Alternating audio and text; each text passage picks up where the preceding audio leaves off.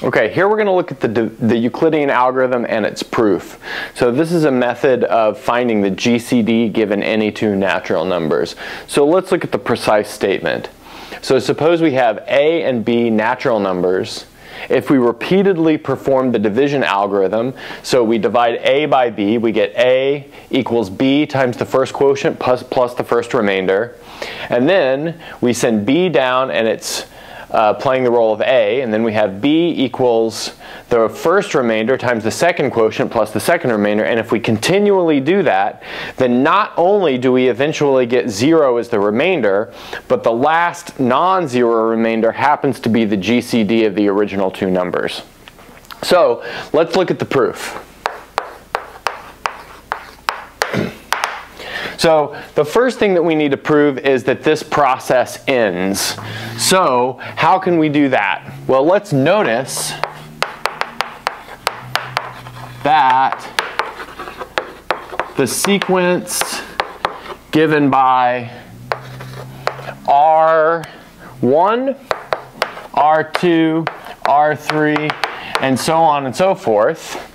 So this is a sequence of natural numbers and is decreasing. So since it's decreasing, it has to truncate somewhere by the well-ordering principle, so it will truncate at its smallest smallest positive value, and so that value will be R sub n minus 1. So it's decreasing, so thus it truncates, say, at Rn minus 1. So in other words, that's the last non-zero element of this sequence. Okay, good. So the next thing we need to prove,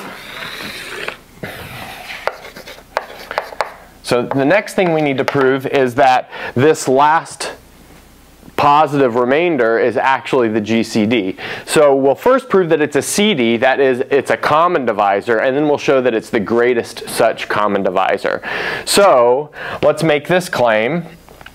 We're going to show that Rn minus 1 divides A and Rn minus 1 divides B. So it's a common divisor. And how can we do that? So this equation right here shows that Rn minus 1 divides Rn minus 2. And then moving up from there, we see that that will show that Rn minus 1 divides Rn minus 1 and Rn minus 2, so it has to divide Rn minus 3, and then all the way to the top it'll divide A and B. So these will all fall from each other. So this means Rn minus 1 divides Rn minus 3, which implies that Rn minus 1 divides A and Rn minus 1 divides B. Okay, good. So that means this last non-zero remainder is a common divisor of A and B. So I'll clean up the board and then we'll prove that it's the greatest such common divisor. Okay, so now we're ready to finish off the proof. So I've reminded ourselves that this sequence of remainders actually ends. In other words, this Rn minus 1 exists, the last non-zero remainder. And also, we've proven that Rn minus 1 is a common divisor of A and B. That is, it divides A and it divides B. So now we want to show that it's in fact the greatest common divisor. So how can we do that? Well, let's suppose that D divides A and D divides B. In other words, we have another common divisor of A and B, and then our goal, which we can put at the bottom, will be so D divides Rn minus 1, which means thus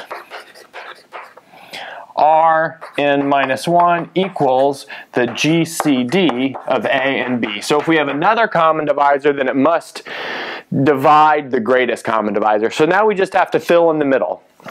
And so we'll do that by this sequence of equations that we've built. So if D divides A and D divides B, so that means that D divides A minus B times Q1, right? But that's the same thing as saying D divides R1. So D divides the first non-zero remainder, but that implies that D divides B minus R1 times Q1, but that means that D divides R2. So by this equation. And so now we can see how we're going. Now we can go towards the bottom, and we'll end up with D divides Rn minus 1, which tells us that Rn minus 1 is in fact the GCD of A and B.